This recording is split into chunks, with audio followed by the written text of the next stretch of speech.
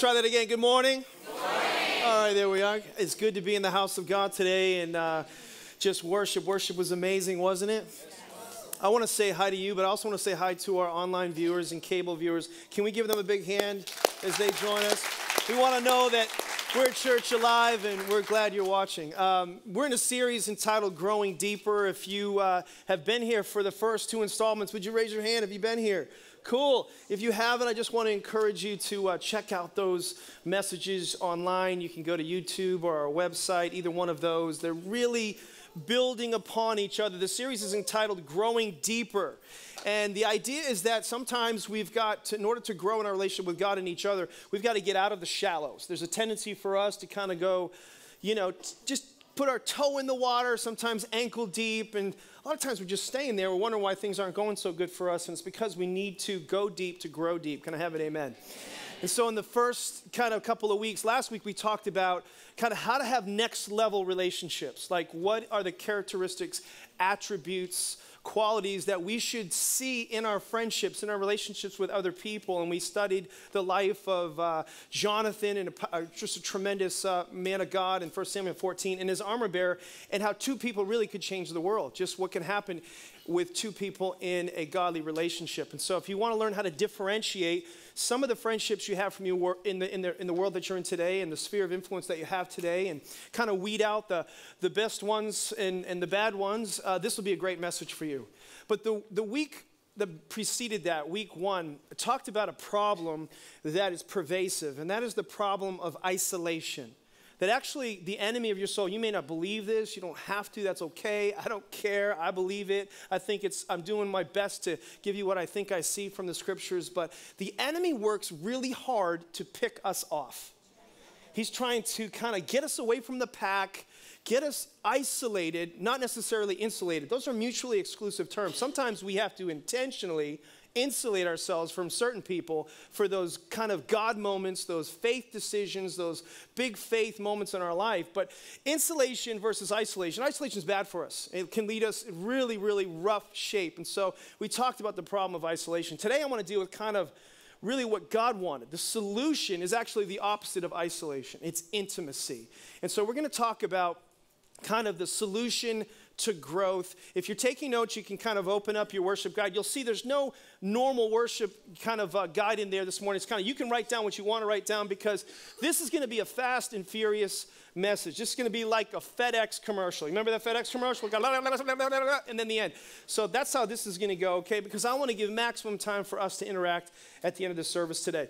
We live in a world, though, that I think you would agree is kind of lives on the surface. It's actually, there's a lot of stuff that conditions us to stay on the surface of our life. Fake, somewhat feigned facades of friendships. Our whole world is kind of conditioned us this way. A lot of stuff fake in our life. And this is, I'm not picking on a particular gender or anything like that, but there's fake nails. You know what I mean? Okay, we'll switch back to the other gender. Fake teeth. You know what I mean? We've got fake body parts. Come on, somebody. I mean, we're taking stuff, ladies, out of this part of us, and we're putting it in this part of us. And we're calling it attractive.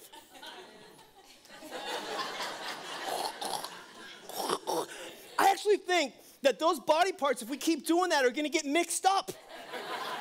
And we're going to find ourselves sitting on our, you know what I mean? I don't know. It's just, things can get really messy as we go forward. We live in a fake world. We go to work, and you've heard the phrase where it's kind of like fake it till you make it, right? You know, I know a guy that, college student, he was kind of playing a prank on his family. And so he pretended he got married and had kids. And so he hired a fake family to take Christmas pictures with him and send it out, to his family. Just freaked him out. There's just this preoccupation with living this fake world. But how many know that if we're honest and we do a little inventory of ourselves, we kind of step back and look at our lives, fake is exhausting. Fake is exhausting. When we're not real, it's really, really draining. It's really draining. And so we believe that God wants you, when you look at his word and just as a value at Connect, that God wants you to be in real, authentic relationships with people. And it's not an overnight thing, which we'll talk about and have continued to talk about. It's a process. life change can happen in a process, in a journey, in relationships. A heart change can happen in a moment, in a second.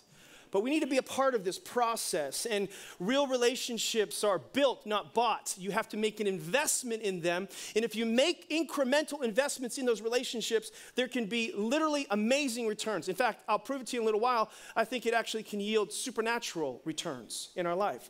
So to understand this, first, I want you to just write this particular phrase down if you're taking notes. God builds his kingdom relationally. God builds his kingdom relationally. If you look through the lens of Scripture, you will see the view of the world is through relationships from God's eyes. He even uses terms like the God of Abraham, Isaac, and Jacob. This is actually depicting or illustrating to us that he sees things through relationship upon relationship upon relationship. Those that love their God will be blessed 1,000 generations, it says. So God is really a relational God because he knows the greatest potential is there for good or for evil. The biggest problems in your life that you face today are in the relational realm, relational windshield, how you see the world, your relational mindset. People's hurts, sure, they're external. People have scars and they've been beaten up physically, but most of our real pain is about rejection. It's about relational hurts. It's about insecurities. It's about trust that's been broken and things of that nature. And the interpretation of that pain leads to masks that lead us to independence, and independence that leads us to a painful, vulnerable place of isolation. And that's where the enemy tries to come in and pounce us and convince us that people hurt. And you know what? They do. But people also heal. You know what? They do. People heal. And so people in and out of the church are experiencing relationship breakdown and bankruptcy and problems of all different types. And so if you look at, your past, if you look at the things that keep you up in the night, it's usually not the stress of an abundance of activity. I wish I had time to tell you a couple stories about this, but most people's stress is not because I'm busy, busy, busy, busy. That's not what's keeping us up at night. That's actually what's making us go to bed at night. Is a lot of activity. What wakes us up in the night is the issues of the heart. It's issues of relationships. It's a breach. It's a breakdown. It's a fear. And it's always connected somehow to people. It's no different in my profession. In my profession, just kind of highlight some of the weaknesses in my profession, 90% of all pastors are lonely. 78% of pastors have no close friends. 77% of pastors say they don't have a good marriage. That's why we do things at Connect to try to not just get us connected, but even get leaders and pastors connected as we're doing at Relate on September 27th. If you want to get involved in that, you want to help people and really just shore up shepherds and leaders, that's a great thing for you. But God builds his kingdom relationally, and the enemy pays attention to that better than we do, and so he works overtime to try to destroy relationships at the core, at the root. He knows something that a lot of times we don't see. There's a text in Genesis 1, and I'm going to highlight two portions of this text. And the first part will be a little confusing at first. The second part will make it make sense. But I want you to see in this text that God is trying to reproduce through seed, multiply and grow through seed. You see it in all living things, and you also see it in human relationships, because God is a God who likes to multiply things in the context of relationships. In fact, in Genesis 1, verse 11, it says, God said this. Are you guys enjoying this so far? It says, let the land produce. Everybody say produce. God wants to see things produce, productive, vegetation, seed-bearing plants, and trees on the land that bear fruit with seed in it, according to their various kinds. And it was so. The land produced vegetation, plants bearing seed according to their kinds, and trees bearing fruit with seed in it according to their kinds. God saw that it was good. Then in verse 27 and 28, it says, so God created man in his own image. In the image of God, he created him. Male and female, he created them. God blessed them and said to them, be fruitful and multiply. Be fruitful and increase in number. Fill the earth and have dominion over it, or subdue it. So here's what's going on here. This is kind of like a principle of multiplication. God created a system where all things multiply. Everything in God's system is meant to produce, to reproduce, to multiply, to grow through intimacy or through relationship. In fact, the number one purpose he gave man was to be fruitful and multiply. to actually grow. Multiplication has different denotations or definitions to it. God requires, and this is the thing you can write down if you want, intimacy in order for things to multiply or grow. Intimacy is the solution to a lot of the pollution that we see relationally. The opposite of isolation is intimacy. So you see trees and plants, they have to cross-pollinate. You see animals, they have to mate. You see man and woman, they have to marry, or they should, okay? And if you see the more intimate that you see between those two people, if you see the intimacy between a man and a woman, the more they multiply. My wife and I contributed greatly to that.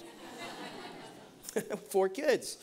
But it's beyond, and I want you to see it in principle, it's beyond physical multiplication. It's also a spiritual multiplication.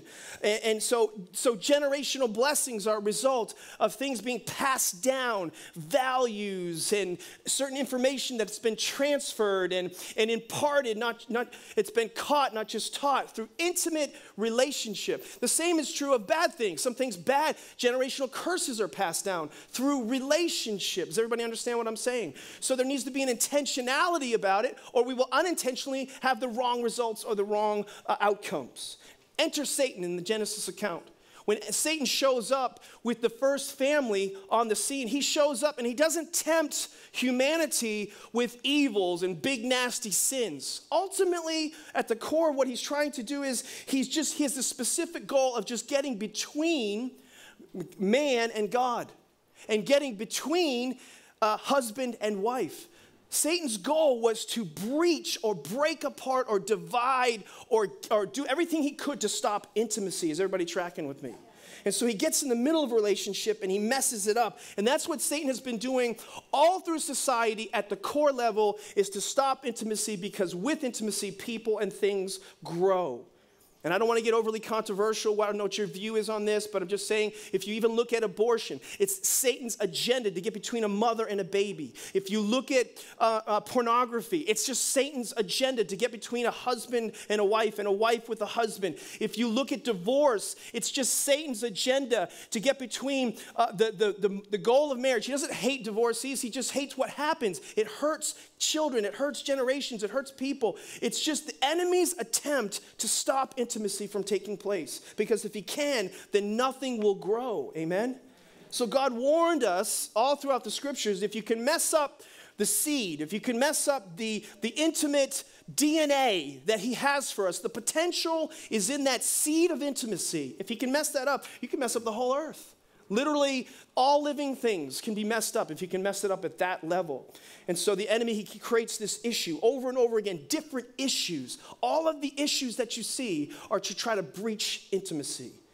And relational wounds will keep you from your blessing. And the devil hasn't stolen your blessing. What he's actually done is he's gotten in the middle of the process that leads to your blessing. He's just trying to stop the journey, stop the process. Now, the good news is Jesus has come and he has restored that which has been broken. He has taken the barrier between God and man, the wall of hostility, it says in Ephesians 2:18, and he's joined man and God together. So we have the opportunity to be in right standing with God. That's been restored by faith through Christ. Can I have an amen? So that can happen by faith through Christ in a second, in a moment. You can have that relationship restored. You can have a new nature in Christ Jesus. But conforming and living under the jurisdiction of that nature is a process in a journey that takes place in relationship. And so God never meant for us to just be me and God. It was me and God with and worked out amongst people. That's what he's been doing for centuries. In fact, when he left this earth after restoring humanity back to God the Father, he said, I want you to go in all the world and I want you to multiply. I want you to grow. I want you to make disciples. And so I want you to teach these things. I want you to transfer these things. I want you to impart these things. I want you to be in intimate relationships like I was with you, disciples, like I was with the 12, with the 3, and with the 1. I want you to have intimacy. And through that intimacy that he had with those 12, he changed the world. And through intimacy that you can have with somebody else, you can change your world and the world around you. Amen? So there's these stages to intimacy. And I kind of want to try to give you a window of what that looks like. And that's why this is up on the stage, in case anybody's wondering, okay? So I'm going to give you the opportunity. When I was in counseling, my wife and I do marriage counseling from time to time. Give it and receive it because it keeps us healthy. But there's this term, it's called intimacy. When you think intimacy, it's an opportunity to look inside and see, how am I doing? Am I going and growing? Am I growing deeper, or am I staying in the same stage and place in my relationship with God and with others? And so this window kind of reflects different stages of relationship. Boom, isn't that powerful? It's like, what? Hey. So here's what's going on. I want you to think of like 4 window panes in your relationship with yourself and with others, okay? The first window pane up here, upper left, is the public self or the arena. This is the part I know and you know, okay? Right now, I'm operating in the public self. This is the part that I let you see. This is the part, the best part of me, hopefully. Other than last week when you guys took something I said and put it all over social media where I messed up. That's not so fun. Some of you know what I'm talking about. How many of you saw that clip online, okay? Yeah, I was praying in tongues publicly. Okay. So that's the part you know and I know. This is like the surface side of who you are. It's protected though, it's guarded. Most are comfortable to stay in this public arena, this public self, but yet the Bible tells us to share our lives, to open up, to be real, and sometimes we're not. So we need to move from that place. We can't live there. So the next place is the mask. Everybody say the mask. This is the part that I know, but you don't know. And there's a part of me that's behind a mask that I know, and I ain't let you guys gonna see, certainly not in this arena, all right? But there's a part of me that I know that somebody needs to know. In other words, if we live behind our mask too long, we start forgetting who we really are. If we live behind a mask the rest of our lives, we could be in a very, very dangerous place, because that's the part of us where there are secrets, and we all have them. We all have secrets, and you're in trouble if you're the only one who knows them. You're in trouble if you're the only one who knows your secrets. You'll always be as sick as your secrets. You might want to write that down. You always will be as sick as your secrets. And so God has a response to that default to live behind the mask. It's confession. It's kind of transparency. It's vulnerability. In fact, Proverbs 28:13 says, whoever conceals their sin does not prosper, or you don't grow. You don't reproduce yourself. You don't multiply because you're holding it in. But the one who confesses and renounces them finds mercy. So you can confess to God and find forgiveness, but in order to work it out and make it go away, you got to confess to somebody else. And see, religion gets this wrong and thinks there's only one person that can help you.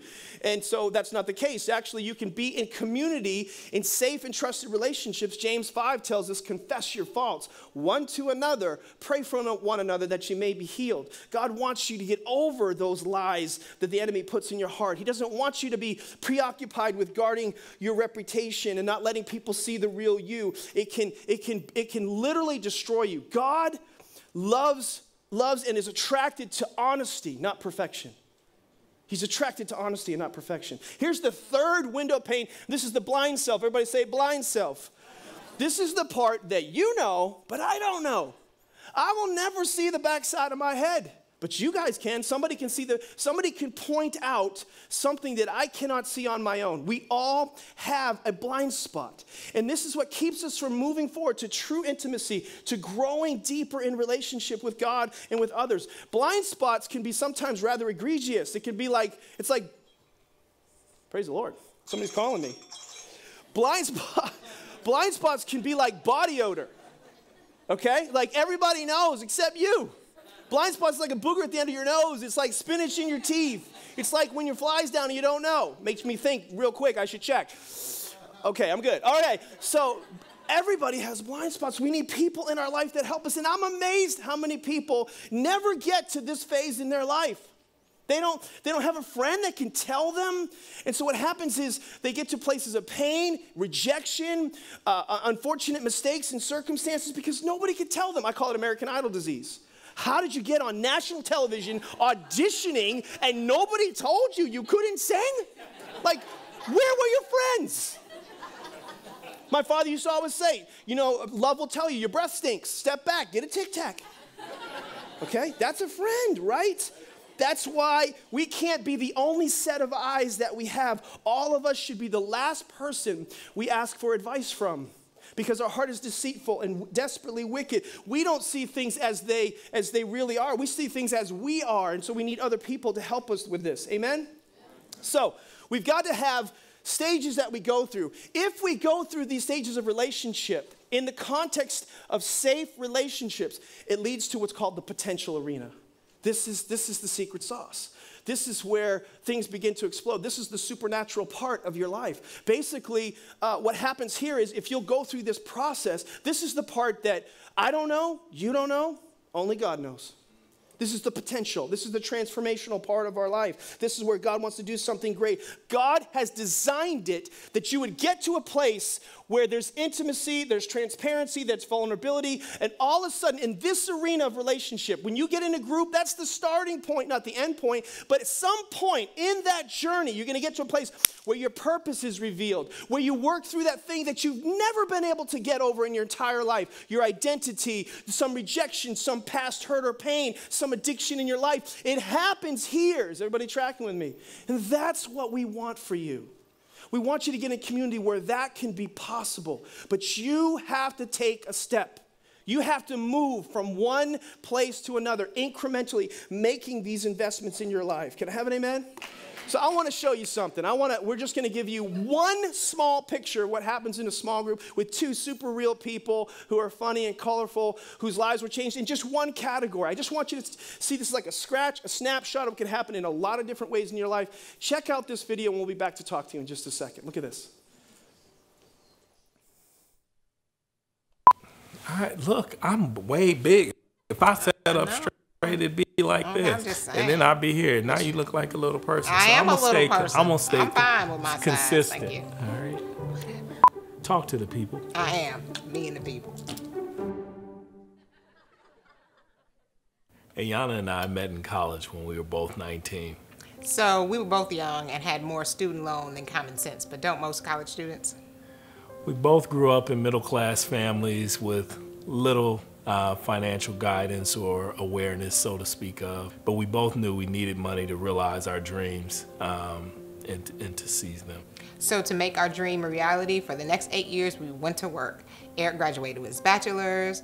I graduated from pharmacy school and became a pharmacist. We got married. Then Eric got his PhD. And collectively, I mean, we accumulated over $100,000 for our respective educational journey. And by this time, we bought into the idea that as long as we had a 6 months emergency fund and that student loan debt was good debt, we were all good. So we just dived right into what we thought was our American dream. We bought cars, we went on trips whenever and wherever we wanted.